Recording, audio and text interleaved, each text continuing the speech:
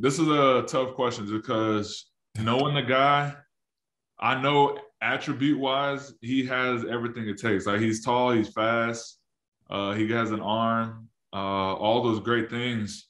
But I think somewhere along the line, his mental has to grow a little bit in order for us to take it to the next level. And that's coming from a teammate, that's coming from a friend. I love this guy, and I want to see him succeed. I want to see the team succeed, and I want to succeed. And I think it's just like his confidence has to grow, and his mental leadership a little bit around the team has to grow a little bit.